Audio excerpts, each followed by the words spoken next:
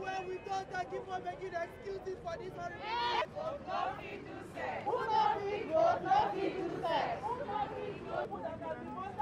80 years. Nothing vote, nothing to say. Silence is not consent. Nigerian police, silence is not consent.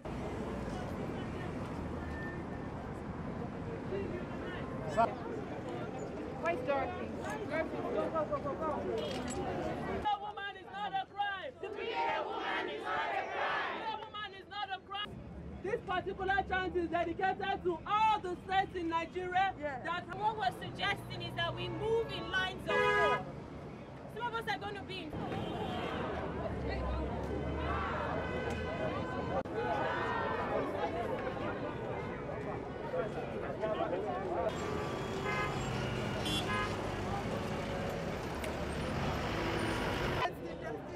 and aspirations of those who are promoting this culture.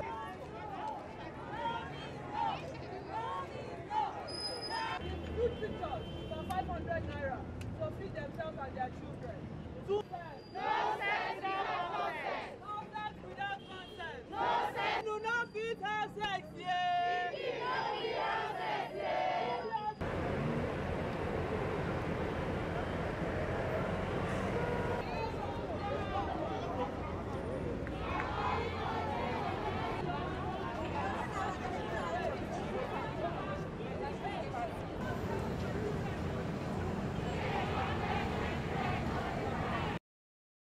In the system.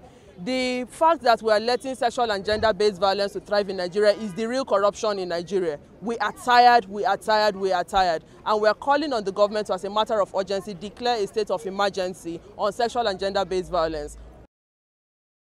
We want our inheritance rights to be respected. Gender and Equal Opportunities Bill.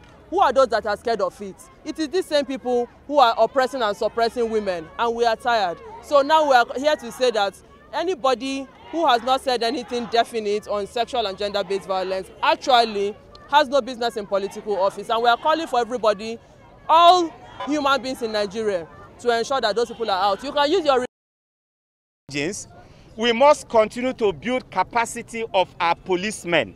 We must continue to build a generation of police officers who can empathize with our women, who can show tact, who can show understanding, and who can work with victims, victims' family, activists, and other positive-minded citizens to combat rape.